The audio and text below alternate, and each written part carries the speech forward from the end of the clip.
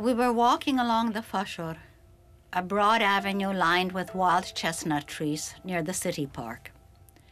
My mother and I walked hand in hand under the lush green trees decked out in their festive spring finery, white and pink blossom clusters that looked like miniature Christmas trees.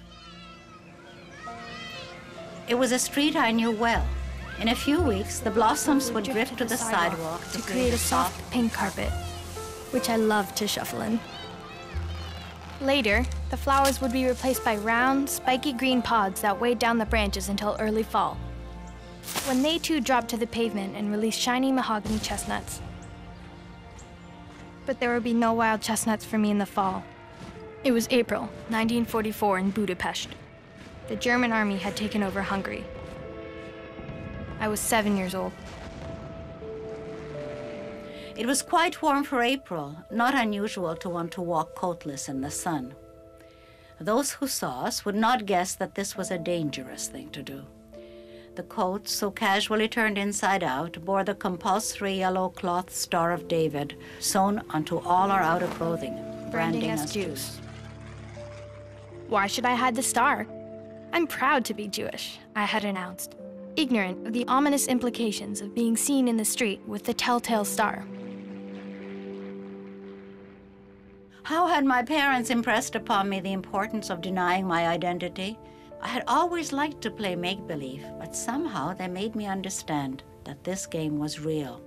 In fact, I wanted so desperately to believe that I was this other, more desirable child that I don't recall longing for my parents. Eventually, I believed that they and the past we had shared were objectionable, shameful, and even worse, a sin. On the day my mother and I arrived at the Ursuline Mother House, a strange woman in a black floor-length gown opened the gate. It was the first time I had ever seen a nun this close up. My stomach seemed to constrict around a pebble I had not swallowed. She must have smiled as her hands escaped from the full sleeves of her ample dress to reach for mine.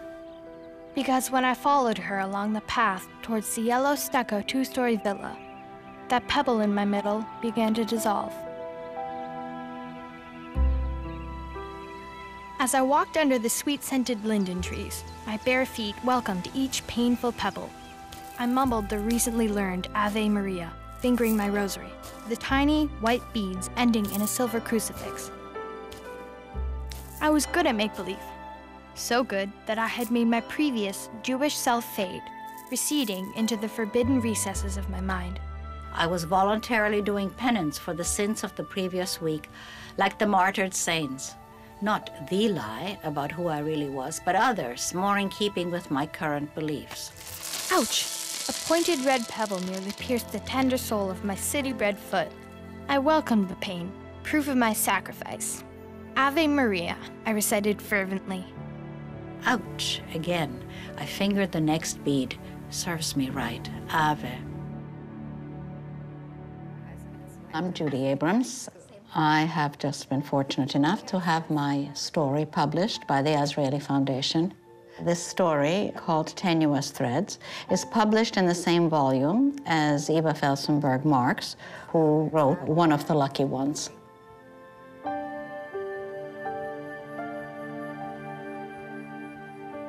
My story took place, my hidden childhood took place in Hungary, which was a relatively brief period of horror when the Germans entered in March of 1944.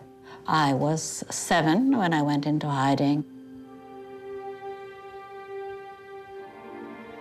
I walked with my mother on a beautiful sunny day in April, and she left me at the gate of the Ursuline convent with new documents which made me into a Catholic child. My name was changed from Judith Grunfeld to Ilona Pop.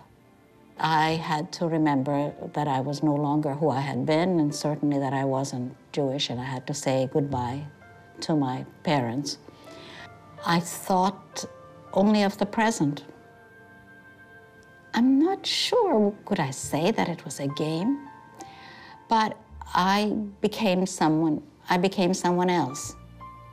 I had no idea what had happened to my parents. In fact, my parents were taken to Bergen-Belsen.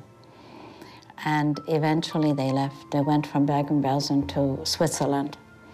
I was actually sent back to school, so I had quite a bit of time without my parents. This was the first time that I began to feel that I needed parents. And my parents did come back in the fall, and I had this feeling that they were kind of strangers to me. I didn't feel comfortable. I really knew very little about Canada, except it sounded very romantic. It sounded like a very beautiful place. But actually, we arrived in April, and April in Halifax is not exactly the most beautiful season.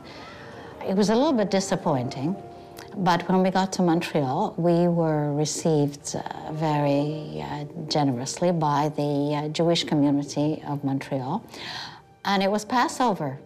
And so they organized a Seder for us at Moshe's Steakhouse.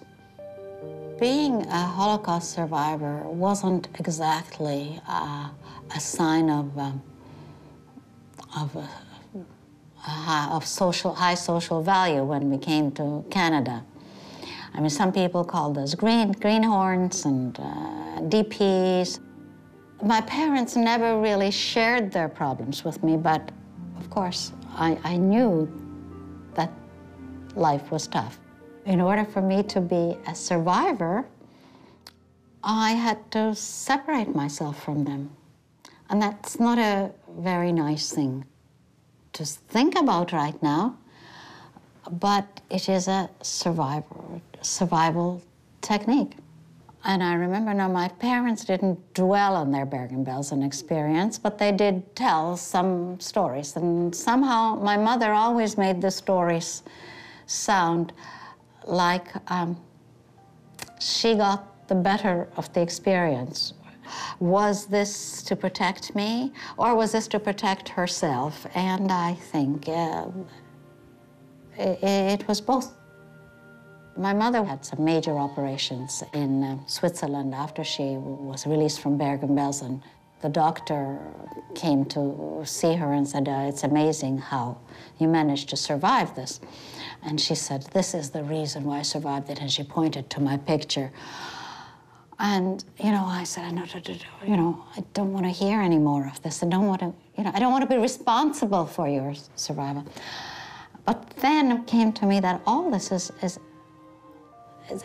testimony to the fact, to what a strong person she was, and how genuine her love for me was.